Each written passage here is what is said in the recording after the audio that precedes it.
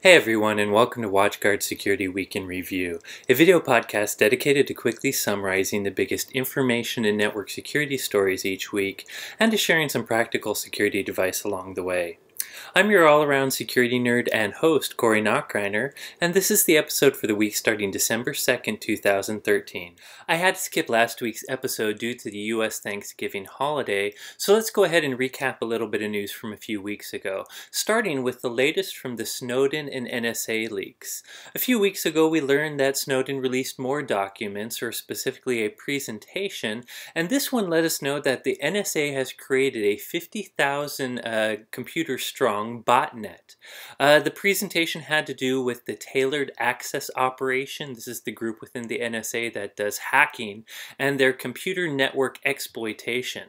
So essentially they've taken over 50,000 computers all over the world, and these computers are like sleeper agents that they can turn on and steal documents and do different things with.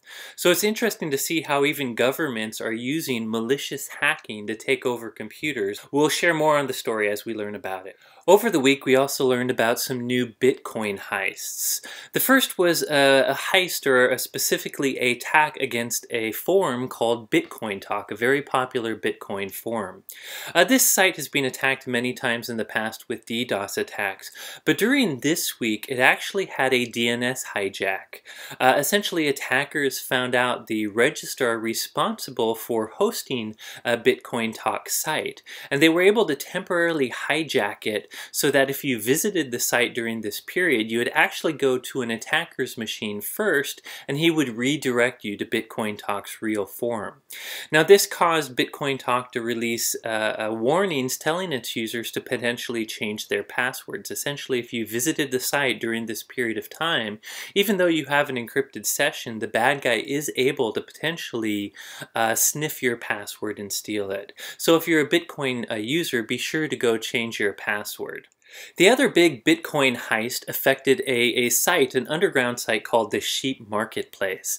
And this is essentially a site very much like the Silk Road. In fact, it was the one that kind of took over when the Silk Road got taken down. A site that might sell drugs and other illegal paraphernalia. In any case, it turns out that some sort of external hackers were able to exploit vulnerabilities to make it seem like many people's wallets were still full of Bitcoin, when in reality they've actually transferred all those Bitcoin out.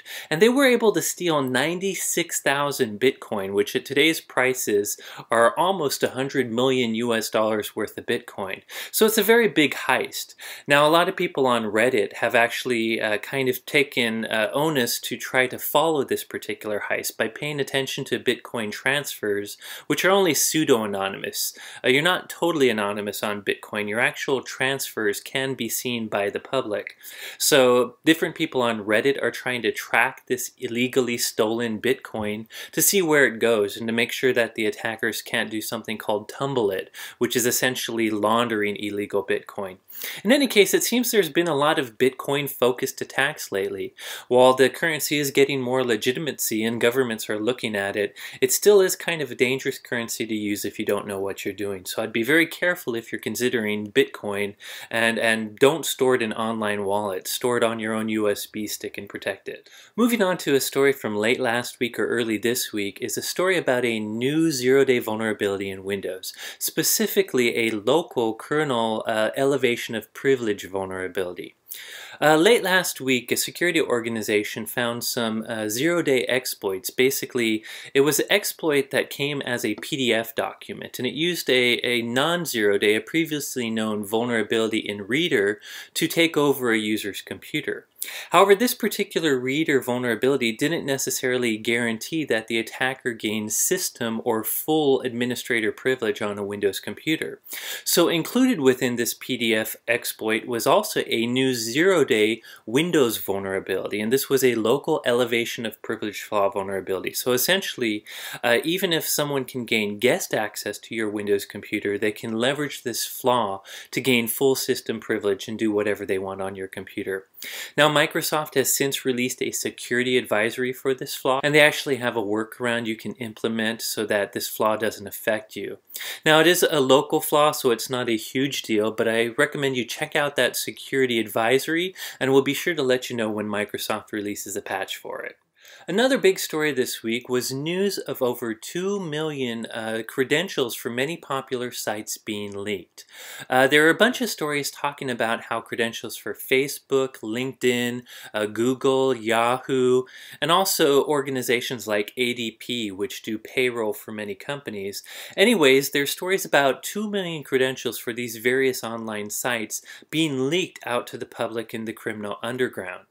Now, some news organizations falsely said that perhaps these companies were breached, but as it turns out, a security company called TrustWave Spider Labs had actually found the command and control center for a new botnet, which they've codenamed Pony.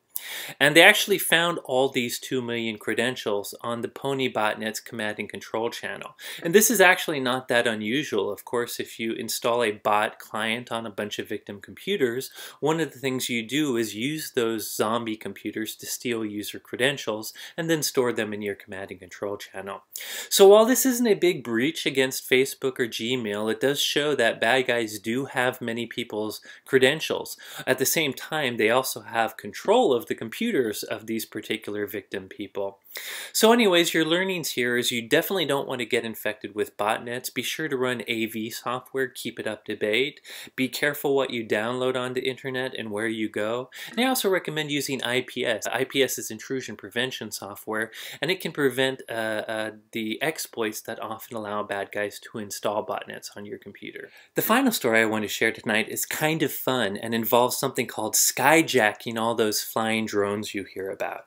It actually began as a video released this week by a well-known white hat hacker called Sammy, and he was talking about his program he recently created called Drone Strike.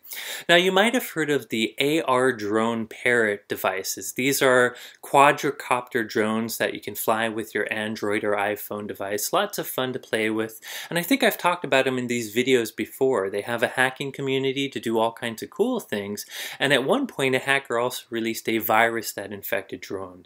Well, essentially, Sammy's new drone hacking kit was very similar to that virus.